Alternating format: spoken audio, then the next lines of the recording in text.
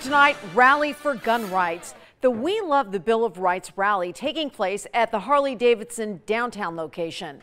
Those in attendance say they're opposing what they call illegal red flag laws and support the Second Amendment rights. Now, this comes as Democratic candidates host a gun reform forum.